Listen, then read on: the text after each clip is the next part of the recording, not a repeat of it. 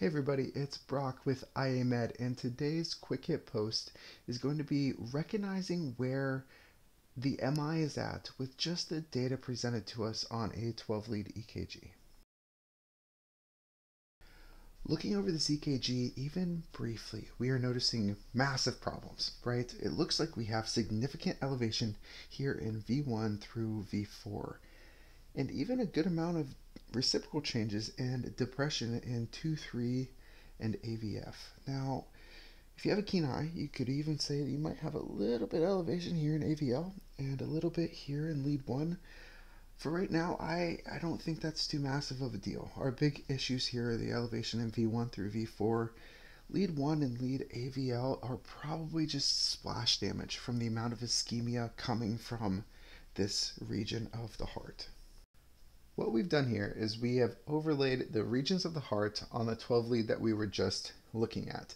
We've already decided that we have elevation here in V1 and V2, meaning that we are having some type of septal involvement with this EKG. And it makes sense, right? It really makes sense because where V1 and V2 sit on either side of the sternum at the fourth intercostal space, it is looking directly at the septum of our heart. And the same is to be said for V3 and V4.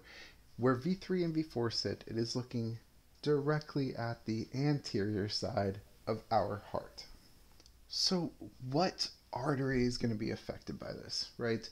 We have now regionalized it. We know what part of the heart is more than likely to be infarcted by this, right? So which artery is this? In this slide, we are looking at the arteries overlaid for their respective leads. Up here, we have our lateral side, right? Our LCX or left circumflex artery. Down here on our inferior side, we have the right coronary artery. Up here on our septal side, we have the left anterior descending. Now recognize that this also encompasses our anterior side. And how I always like to remember this, and this might make zero sense to everybody else, but for some reason it stuck with me, is that this LAD looks like an upside down and mirrored L. Granted, I think that's a heck of a stretch, but for whatever reason, that is how I've always remembered that this is the LAD. Continuing on, this is our lateral side, right? So left circumflex artery yet again. And I have this up here, the LMCA for AVR. AVR is often forgotten about, and I want this video to be short, so I'm not going to get on my AVR soapbox at this time, but anytime that you see ischemia, so elevation amongst other things in AVR, start thinking, well, this could be something else. Don't entirely forget about AVR as the lead itself.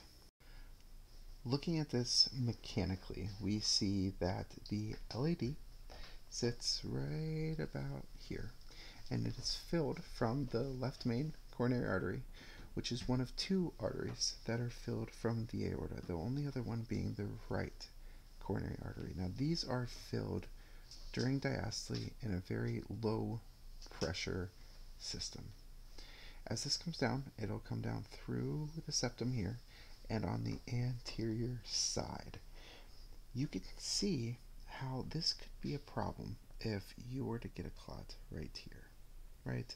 Because if this right here is our septum, this is our right ventricle, and down here, this is our left ventricle, and we'll just say up here, these are our atrium, that all of this would be ischemic, right?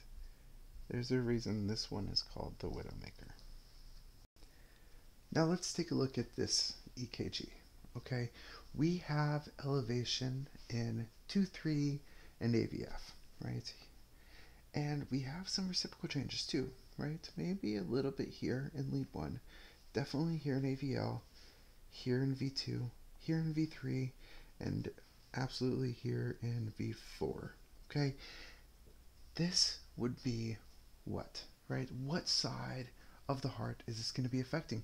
Which region and which artery? And what are we going to do about it? Is there anything different that we should do? Is there anything that we should expect from this type of occlusion. To refresh your memory a little bit from less than probably a minute ago, we are having an inferior MI here, right? 2, 3, and AVF have significant elevation with some reciprocal changes throughout the rest of our 12 lead.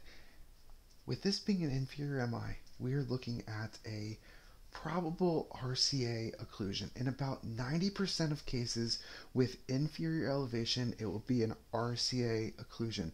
That 10%, it could be a left circumflex occlusion, and that is just to confuse you. But just remember that an RCA occlusion is more than likely in 2, 3, and AVF.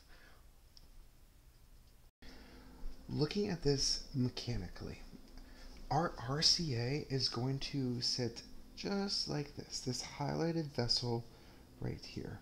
Now, like the left main coronary artery, it is filled from the aorta during diastole in a very low pressure, passive manner.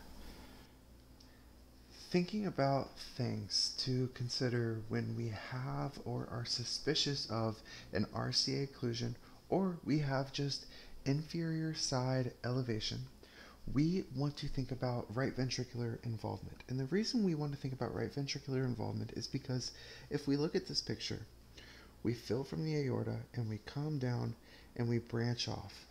This will perfuse our right ventricle. This will help perfuse our right ventricle, and it goes on this posterior side, also helping perfuse our right ventricle. That's a lot of right ventricular perfusion. And so if we were to cut off, say right here, this is where our clot was. This is gone, and our posterior side is starting to become compromised. And with those hearts becoming compromised, they become very preload dependent, meaning we must be very cautious giving nitroglycerin to these right-sided inferior RCA myocardial infarctions. Another thing that we want to be at least cognizant of is another branch in this RCA, way up here, that supplies our SA node. And with the RCA supplying our SA node, we might have a profound bradycardia for those patients that have an SA node that has become ischemic due to a clot or whatever is causing that occlusion. So just a tool for the toolbox when you might have a patient presenting with an inferior MI and a profound bradycardia.